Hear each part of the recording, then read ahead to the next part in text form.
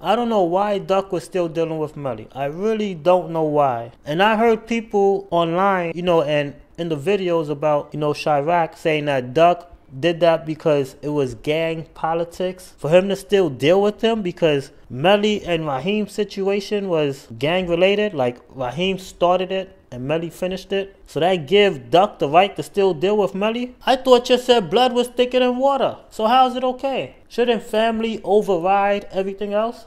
And for other people who's not saying that, Duck, he know the rules to the gang, that's why he still dealt with him. And for other people who feel like Duck should have stopped dealing with Melly, these people, that believe blood is thicker than water, or if you really care about somebody, that should be more important than, following gang rules and all that stuff. They thinking that Duck probably was scared of Melly. Because most people don't agree with that. Say he should have stopped dealing with him altogether. The fact that Raheem's Duck family. But, Melly, he's supposed to be this, this big figure in the gang culture.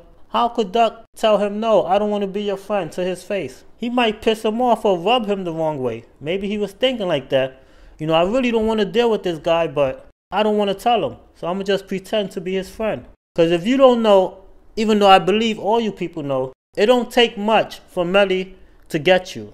It really don't take much. So Duck telling him I don't want to be your friend, probably that's all it takes. Because now Melly going to be thinking, what? Maybe this guy going to try to set me up or do something to me.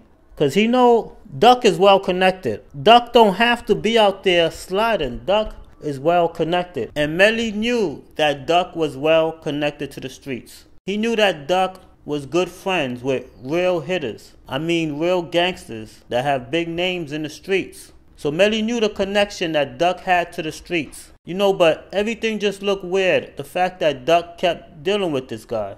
No one had found a real good reason why he kept dealing with him. All people going to say, well, that's gang politics.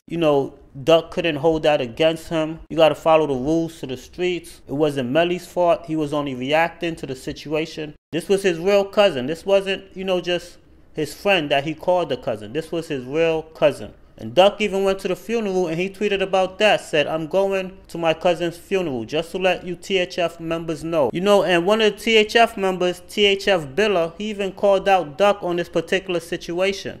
He said, why you still dealing with that guy? If Biller could call him out, that means other THF members, they felt the same way. But they probably just didn't say nothing. I'm just trying to say, why didn't Duck stop dealing with him? Was it something personal? Was it other reasons? Were they doing business together?